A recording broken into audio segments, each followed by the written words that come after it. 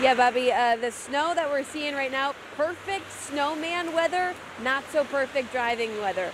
Good news though, law enforcement really haven't been responding to a lot of crashes in the metro. They say they've seen a lot of drivers taking what we've heard from a lot of people, taking those precautions and driving cautiously, giving themselves some more time, being patient, driving slower.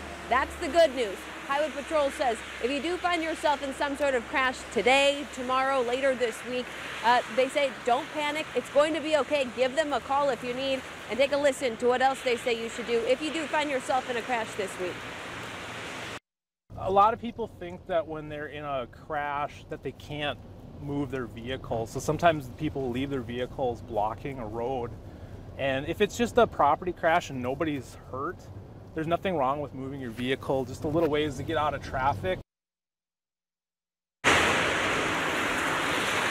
Sergeant Denault says the top 3 things that he sees causing crashes is either accelerating or braking too fast, changing lanes, or getting on or off either a ramp or getting onto a new street. So if that's something you're doing on the roads, which I'm guessing it is, again, all law enforcement just urges you to take your time, give yourself that extra room between you and the car in front of you, and just make sure that you make it home safe to your loved ones, but also the rest of the people who you're sharing the road with, they make it home safe as well.